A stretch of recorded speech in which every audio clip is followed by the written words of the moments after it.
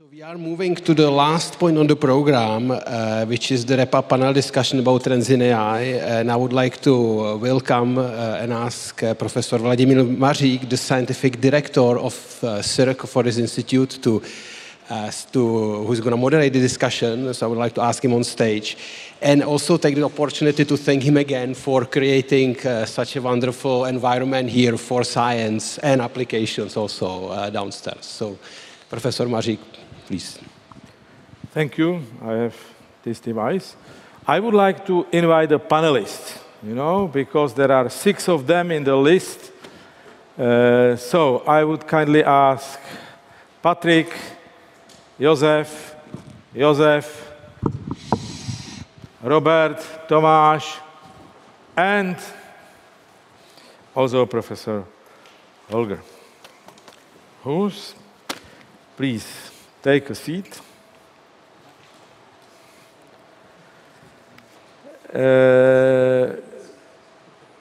So I'm glad that it was possible to bring so many experts in one place at the same moment, and they are ready to answer difficult questions I have prepared for them.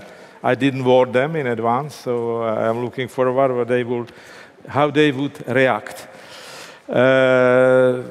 I don't need to introduce each of them because they presented today their research or yesterday, so it's not necessary to introduce. Now, question number 1. You are kings of the European Union, you have plenty of money, and you have to decide which 3 areas of fundamental research in AI you will fund. Just 3 areas which you feel are the most important for EU, for industry, healthcare, society, and we are talking about fundamental research. So who wants to start, or should I simply start from one end and then from the other end? So I'll start from Tomáš.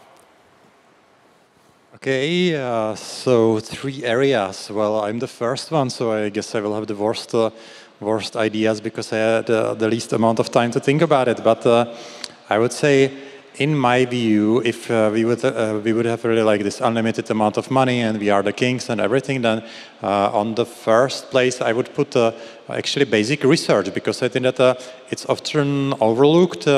Everybody, or not everybody, but a lot of people now think that things have been solved with deep learning, neural networks. We just need to have more computers, more GPUs, and we will solve everything. I don't think it's true. I think that there's a lot of fundamental problems that current machine learning doesn't solve. Maybe we can develop some new learning algorithms, maybe some new architectures of these neural models, or maybe even different computational models than neural networks.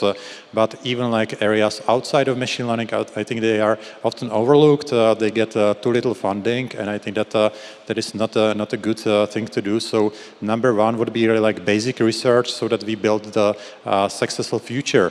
The number 2, it was mentioned already, here, the healthcare.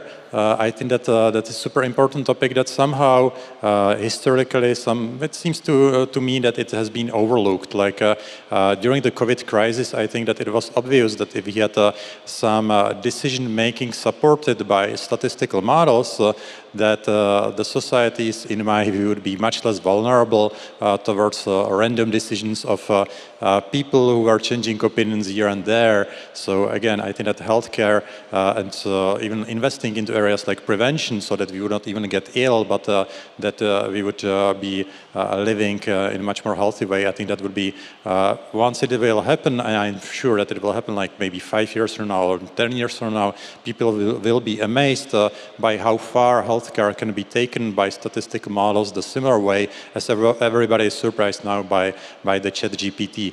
And well, maybe the 3rd area, because I'm biased and I always like this research direction to build AGI around language models and so on. So I think that that is an area that now is super popular. I think there is still a lot of value, but again, I'm biased. I would invest in this 3rd area because I think that it can still bring a lot of more value, even if it is not already the most visible part of AI. Oh, thank you for your opinion. It was quite fair. What was interesting that you would support after COVID also research in the healthcare. The opinion of our Ministry of Industry is different. They stopped establishing of research institute which should study applications of AI, mathematics, and other disciplines to solve such problems like epidemic, disasters, and whatever. With the explanation, COVID is over, it's not urgent, you know. So they have different opinion than you. But I fully agree with your proposals. Josef. So I guess it's hard to disagree with Tomáš. I would say on top of the healthcare, it seems to me that AI can have a lot of applications in society, like in government, in the way how we are like collaborating with steering the society. Like there may be a lot of like algorithms are today used or almost abused. Like for example, during the elections, like there is like a very precise algorithmic targeting of the voters today, but and that might not be necessarily the best thing. And like we have similar issues like with all these social media, etc. So I could imagine that we will start designing things that will be actually helpful for like the society to come together, to rule, to govern itself in a better way. But I guess it relates to the healthcare a bit. And like maybe one more topic, I think like no. I'm also quite excited about like the deep learning and language modeling, and I think the progress there is really nice. But like my general criterion would be, is it good for science? Like if you can design AI systems that are doing science better and better, like better, or at least as well as like, I don't know, mathematicians, physicists, biologists, doctors. And we know we sort of can do it, right? Like there is this AlphaFold, there is AlphaZero, which beats humans in like Go. So there are signs that we can really design superhuman systems that are very good at solving problems. So if we can do it, I think we will get an immense like boost, like there will be like a snowballing thing that will help us to develop a lot of other stuff. So in general, AI for science, I think, is like one of the things I would definitely fund. Thank you for your opinion. I think to bring AI to public sphere and to governance of the state means to educate the people and to tell them how to use it, because there are already many tools which might be used, but as the tools which support their decision making, they cannot expect that we will bring complete solution and replace them. And that if they misuse, and that was already mentioned in the first presentation today, it's even worse than not to use AI at all. So education of the people in the government and local authorities and everywhere where you make decisions is quite important. Tools are here, we need to learn people how to use them. Agree with your opinion. Josef. So there are excellent answers what we heard before. I will add on top of this, thinking, from the perspective of the funders, I think it's a harder to think, harder choice. I will maybe add on top of what was said, one thing. I think it's very important, if this was the case, to have some quality control, to really, fund things, good science. And I think for this, the ERC program, I think, is a great example of something which, is very well done. And when I talk with my US-based colleagues from the top universities, they envy us two things in Europe. One of them is the compute resources, which I think we are a bit ahead in having. I mean, they are maybe not as good as in the big companies, but it's better than what a professor, even at one of the top US universities, has access to by having these national infrastructures, but we have to really improve them even more. And the second thing which they, is a little bit of a sidetrack, but the second thing which they really envy us, and they say, which is great, what you have in Europe is the ERC program. So I think having that for AI, as Holger said, I think that would be wonderful. And I think there, what to fund there, I think the quality is important. We could, I think it's important to fund the basic tools, the basic research, because really AI, and I've sort of said this before, is like an engine which is going to power a lot of other disciplines, other fields in science. So I think we really want to understand that engine, develop that further. So I think we should have a program like that for, developing, understanding that engine. But I think I would not shy away to have something like a synergy, like, have really applying this engine in this cross-disciplinary areas, and that's where I'm also putting some of my energies, like with biology. What I'm hearing from biology is there is potential for really revolution biology because of AI. So I think this funding the understanding, improving the engine, but also cross-disciplinary things, very important. Focus on quality. That'll be my answer. Thank you. I appreciate your focus at quality because it's quite important. You mentioned quality of research, quality of education, but I would like also to stress the orientation towards quality of the AI systems, which should be verified. We should verify the limits, find the methods how to verify the limits of the systems, because misuse, or if we will use it beyond the borderline of expertise, they will bring a lot of damages. So quality everywhere is your main, let's say, label. Now, Holger, please.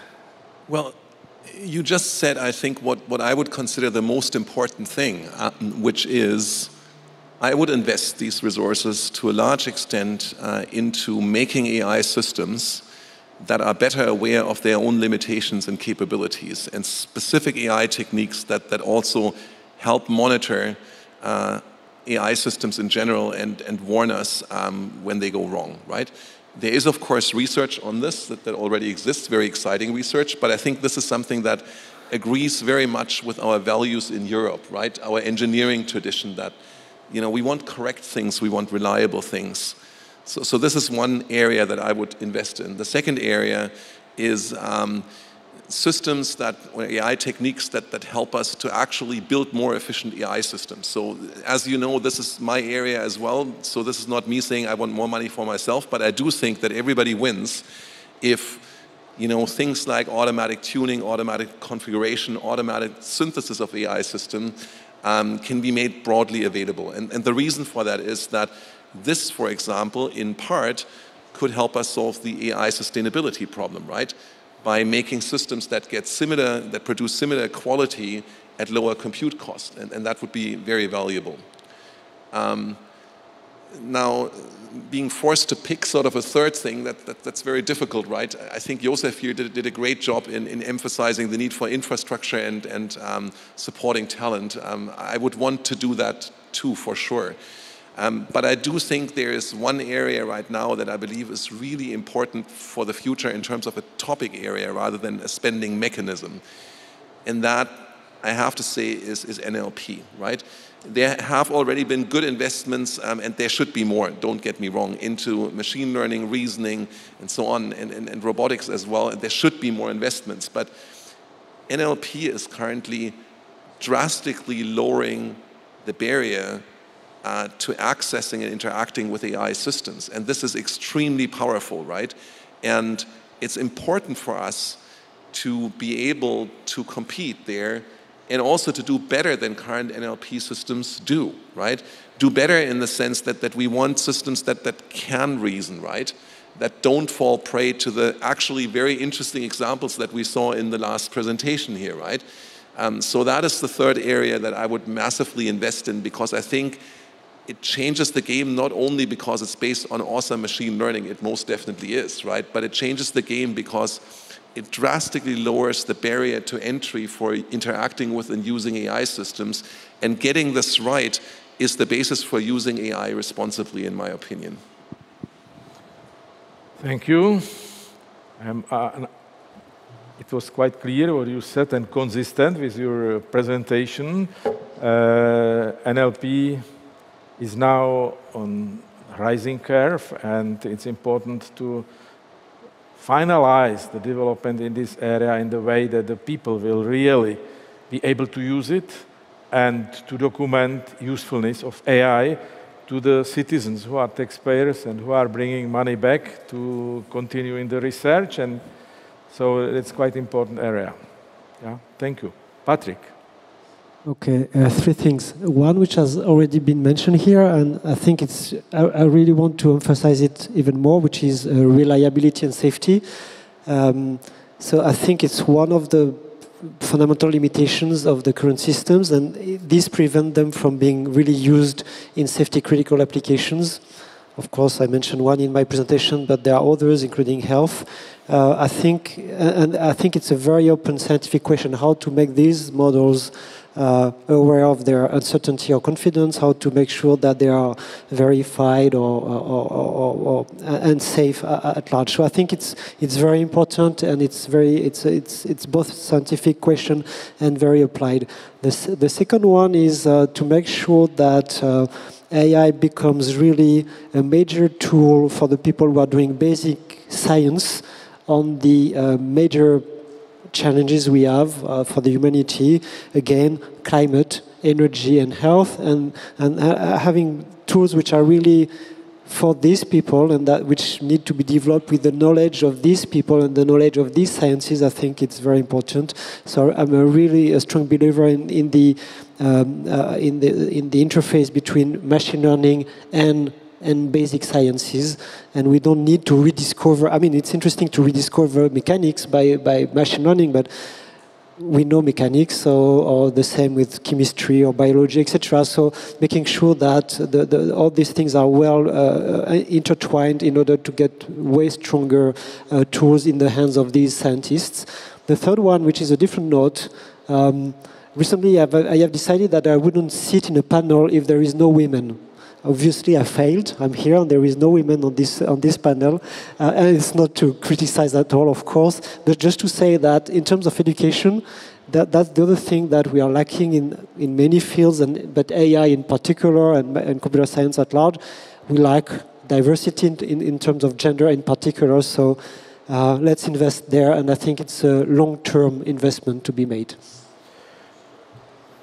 Yes, that's a quite clear mission or vision, because people will decide everything in the future, and we need to enhance the university, research and education. You mentioned also ethics. That's a very important issue, and I think we are facing the problems of ethics more and more as the systems of AI are being developed. So very hot topics, and this linkage between, let's say, machine learning and different disciplines. You need to learn people how to use the machine learning in the appropriate way. Thank you for your comments. Robert. I'd like to reinforce or emphasize one of the points that already has been mentioned, and that is correctness by design or verification or whatever you'd like to call it. I was trained as a control engineer in control theory and these kind of disciplines, and you were one of my teachers. So, a great characteristic of that field is that you're trying to design systems in such a way that, at least on paper, they perform as desired, as required, and you do everything for also making sure that the eventual application or implementation is actually doing what is intended. And this is in a stark contrast to the current practice in AI and machine learning, where we use just lots of haphazard tuning of hyperparameters and basically cross our fingers hoping for that the system works. So I'd like to have much more research in sort of making current machine learning AI systems certifiable and verifiable. And the additional things that have not been mentioned are other structures than neural networks. I think we are now in the stage where, after so many years of almost having banned neural networks as a viable technique, we have overshot to using almost solely neural networks. And I think it's a kind of almost laziness. They work, right? So we have a common structure and we just put as many layers and billions of parameters, we train it and it works. But I think for a majority of real-world applications, there will be much simpler models that will do exactly the same job as the deep over-parameterized neural network.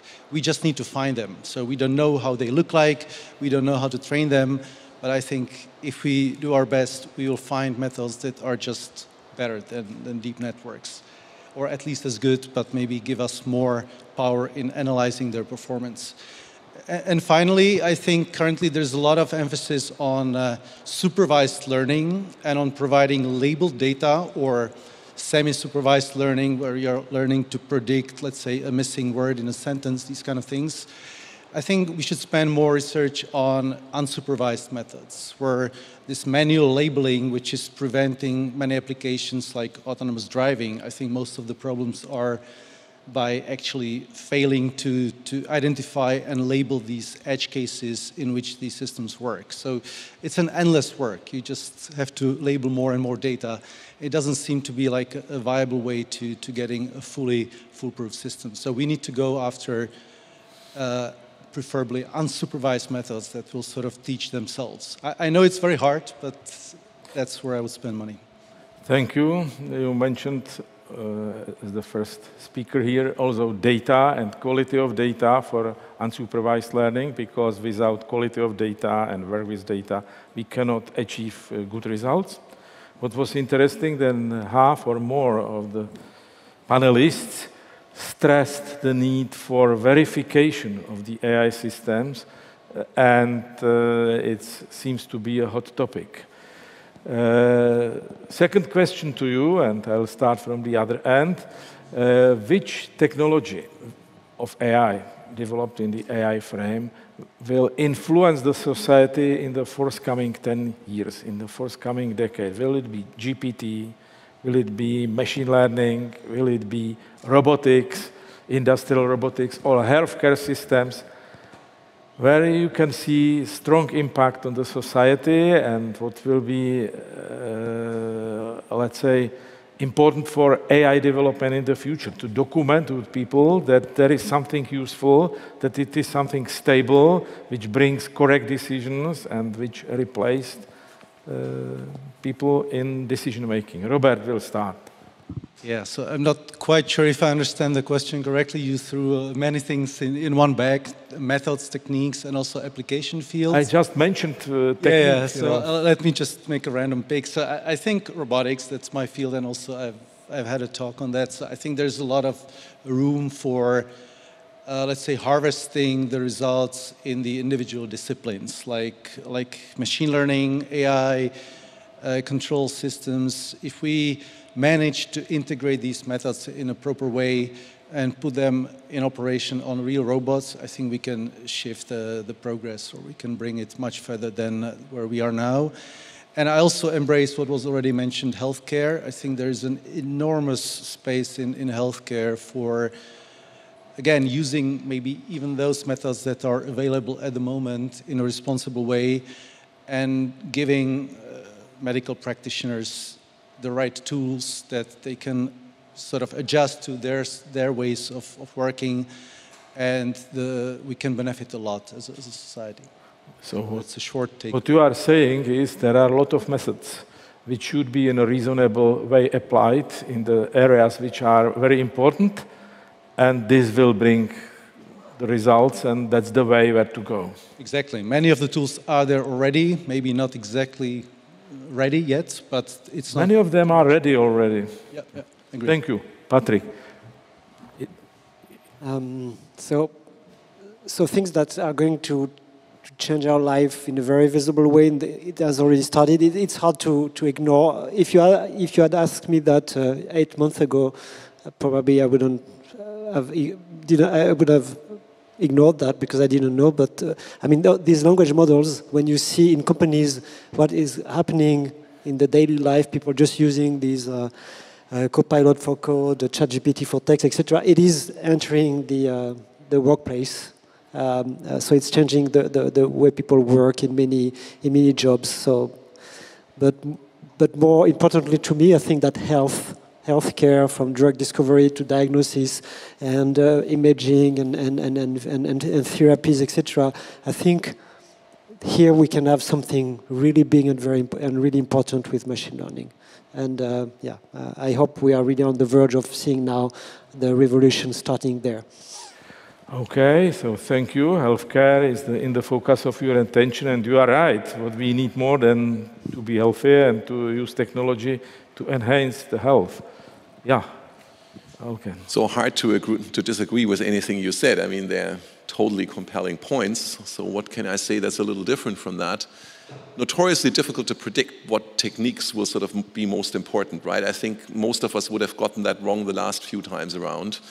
So I'm not even going to try this, but at a general level, I think after we've learned to do amazing things, learning from large amounts of data, I think what will make a big difference is doing amazing things from very small amounts of data.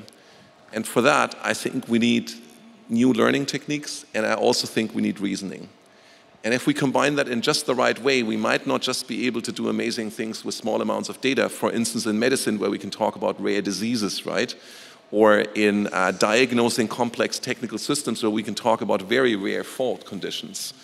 But we can also do it all in such a way that these systems become more predictable and more robust and basically more reliable in the way that you, Robert, actually emphasized quite nicely in the last round. So that's why I would see a lot of impact globally, and especially a lot of opportunity for impact in Europe, because once again, this sort of agrees very much with our engineering prowess that we have in many European countries. So it's a good fit for us. Thank you. I also would like to highlight in your presentation the linkage between machine learning and reasoning, because reasoning can serve as a, let's say, glue or integration tool between different and among different smaller models of machine learning which might be used in this or other area. So I think reasoning should be used in much more higher extent than up to now, linking the methods already existing, which are sometimes partial, sometimes bigger, but mainly partial, and reasoning might help to integrate them. Thank you. Josef. I will mention two areas, and also because I have experience in them. One of them is robotics, as Robert said. I think there is an opportunity here. You'll also see there is also hardware involved, so we'll see how quickly that goes. But I think there is a lot of potential. And the second area I want to mention, I already mentioned a little bit, but I think it is, and people say health, but I will go more specific. I think it's biology and chemistry. I think these are areas where really, and it's not just new drugs, we'll just develop, new understanding. It's just we see a lot of how much we get from scaling up the compute. Holger was showing the very nice example, and I'm sort of getting into that area. So I'm not an expert, but seeing that what it allows you is like speeding up the processes which would take months to design. And I'm not in design like expert with new drugs, and we are sort of new potential molecules, and we are getting to a stage where one can do these things in a matter of minutes. So it's really, I think it is, and what colleagues of mine are also saying, it's likely going to be a revolution in biology, and I mean new drugs as outcomes, but also in chemistry and new materials. So we may really, see revolutions in drugs and materials in I imagine in the next 10 years it may happen.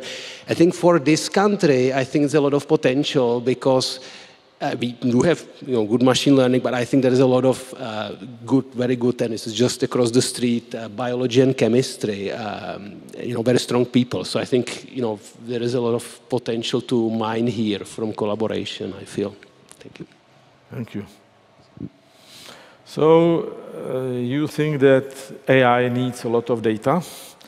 And the data are in our biomedical, biochemical, and I don't know which laboratories, and they should be used by AI to bring useful results. Am I right? And I think that it's okay. So there is it's the simulation. I think there is some data, of course, measurements, but I think the power where it's coming from, at least now, it's a combination of simulation on a molecular level and learning on top of that. So I think, and as a whole community, and you know, this is not just one team, but I think once where I see the potential, we are not on the level there that we would like gather the current powerful languages models are trained on almost entire internet. So we are not quite there, but I think that the simulation is getting more powerful and we start accumulating data and would be able to learn from.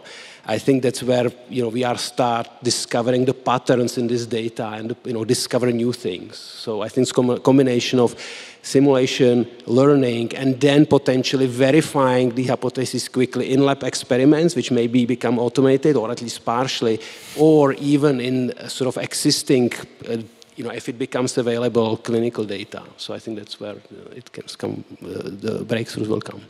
Thank you. Josef, Urban? So I probably said it in my talk, but maybe not so explicitly. So I once called it the semantic AI paradise.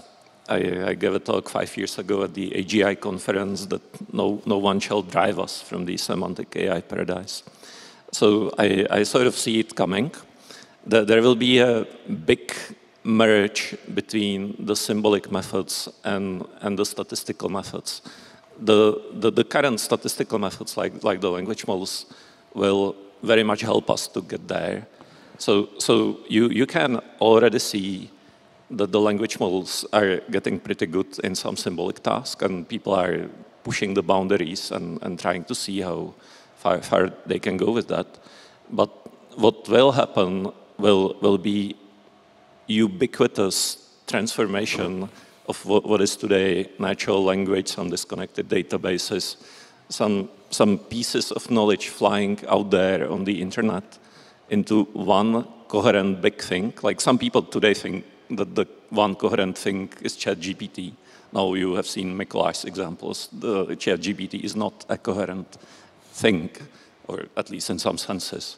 But there will be a way how to, or at least a gradual way, how to turn all this knowledge which is out there into like explainable knowledge, like programs that we will understand and that will be connected by like probabilistically by like these neural networks, statistical models that will be capable to combine all these things. And that's already happening very much. Like a lot of the current startups are about like using ChatGPT to turn things like natural language input into some program, then running that program and doing something again, maybe something more statistical with that, and like really like interleaving these things a lot. So I think this will really be like a major event that will happen in our lives. For me, it's mathematics and physics and sciences, but I think it will happen very quickly in law also. Like basically, all of law will become logically expressed, and we will be running like very powerful mechanical lawyers that will be like combinations of the probabilistic and the symbolic methods. So that's one thing, and I think, but maybe I'm stealing Tomáš's thunder, but I'll anyway say it. I think what will be also very interesting is to come up with the principles that are trying to come up with the development of intelligence from some very minimal, like Kolmogorov complexity, Occam's razor, etc. Like just we have discussed this a couple of times. Like how do you create mathematics, for example? Like if you should say what are just one or two principles that govern development of a body of human knowledge of like mathematics, what would they be? And I think there will be progress in that. Like it again like repeats like people saying that we need to go unsupervised, right? Like this is the like we can absorb a lot of knowledge which is out there, but how have we actually created that? So that I think will be like a very interesting technology development.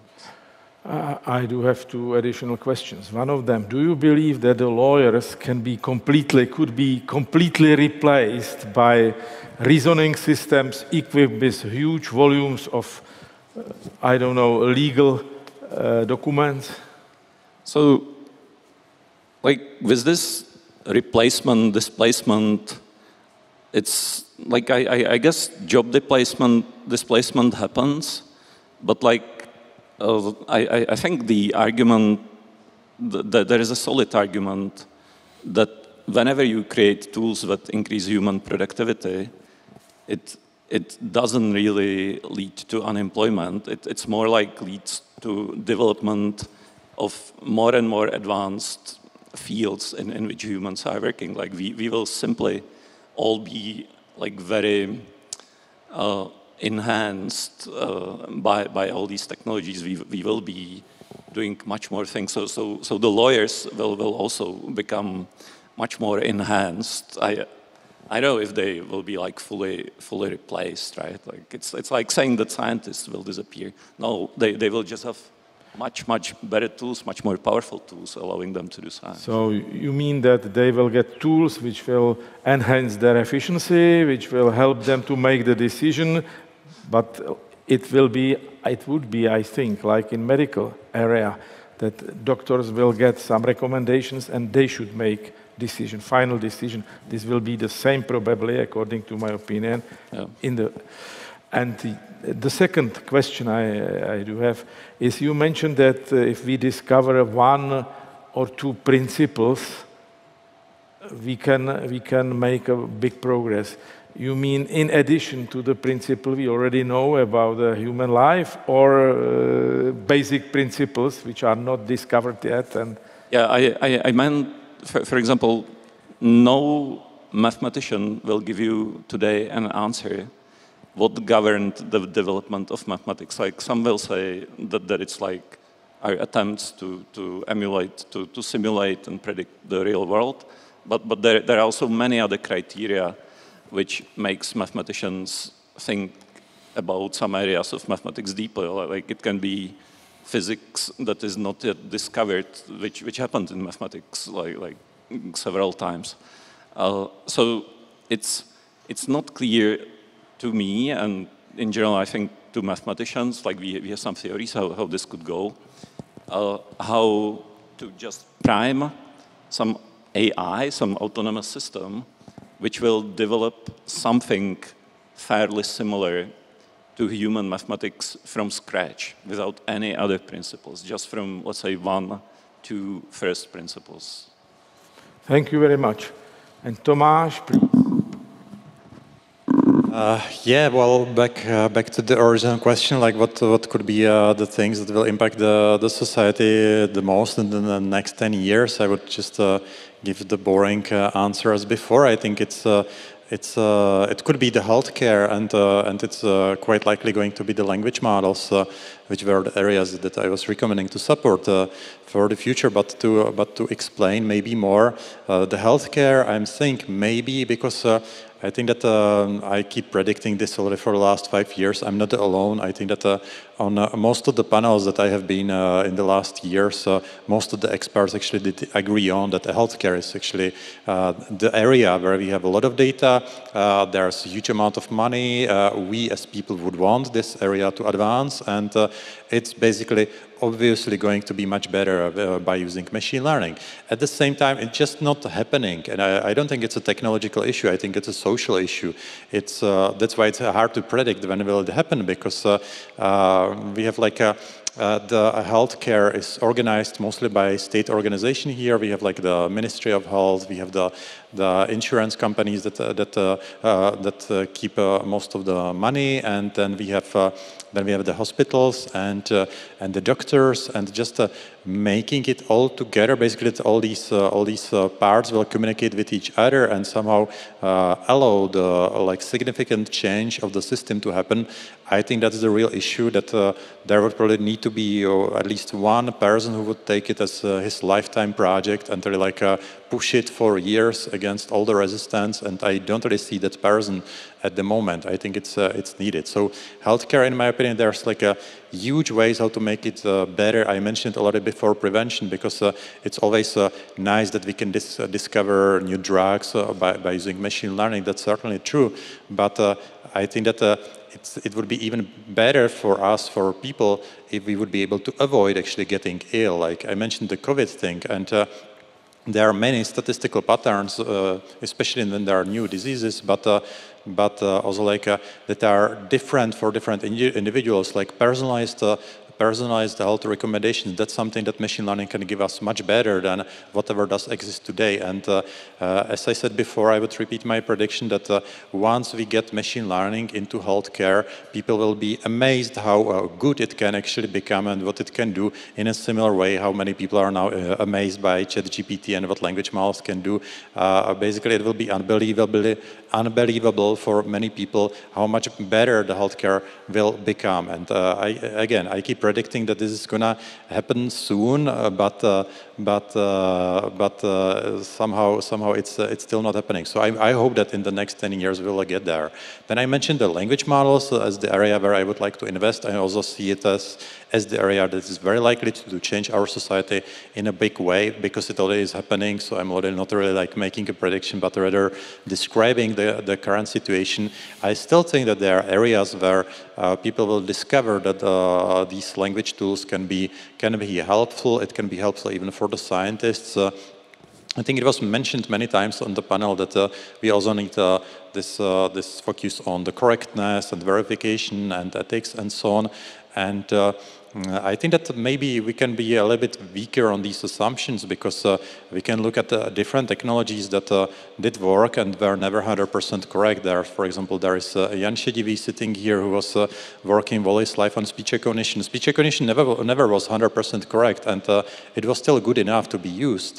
Machine translation also never was 100% correct, but it's pretty good to be used as long as the systems are good enough. There are areas where we don't really need to verify whether everything is fine, but for entertainment, for example, I think the language models can be used in computer games totally fine, and just because they generate sometimes some nonsense doesn't mean that we have to block their usage for the next 10 years. So I think that I would have weaker assumptions about what we need for this technology to be used. But I also mentioned this other area as the first one actually where I would invest, which was the basic research. And I agree what was mentioned just now, that these things are already great, but they can be even better if we would make some further advancements, because honestly, the neural language models as we have now, of course, there's a lot of scientific PR that tries to convince us that every 2 weeks there's a new language model that is radically better than the previous ones. But if we would be more realistic and look at really the results and numbers in, say, perplexity on some standard benchmarks, then really we are not really making that many advancements. It usually takes many years to move further when it comes to some fundamental qualities of these models to generalize. And I think that maybe we are 1 or 2 more steps away from systems that will be 100 times better when it comes to their ability to, for example, store memory for a longer time, to generalize, to remember information. So I'm kind of hopeful, because there's so much excitement now about language models that people will be working on this technology, and maybe in the next 10 years there will be again some significant change. So not just more GPUs and more training data, but there are some better ways, maybe approaching the unsupervised learning that was already mentioned as well. Maybe there are some discoveries that are just ahead of us. That's always hard to predict, but maybe we'll get there. And I think that this can be super exciting technology, even for the scientists, because there was one of the original visions of how AGI can be accomplished and how it can work as basically being an assistant for scientists. It was proposed by Ray Solomonov, who was at the first meeting where the name itself, artificial intelligence, was actually developed. So already back then, some 70 years ago, people were thinking about some systems that will be helping scientists to go through a huge amount amounts of information so that we can process this information and become much more efficient scientists. So maybe that's 10 years ahead of us, maybe a bit longer, but that's something that I think will transform our society in a huge way. So, said Tomáš Mikolov, I think there is nothing to be added. Healthcare, better language models, and of course to enhance support everywhere where it's possible. And it's task for more than 10 years, I'm quite sure, but we need where to go. The target is here. So it was the best wrap-up of this panel session. And I think it's time to thank all of you for participation. So I would like to thank Robert Babuška, yeah, Patrick Peréz, Holger, Josef Šivic, Josef Urban, and Tomáš Mikolov. Thank you very much for participation in this panel and in this symposium. Tomorrow we will continue with the third day. There will be an open day for public, and you can meet many people if you are still staying here and discuss with them what's needed, what's possible, and what's in the focus of interest. Thank you once more for your participation. Thank you.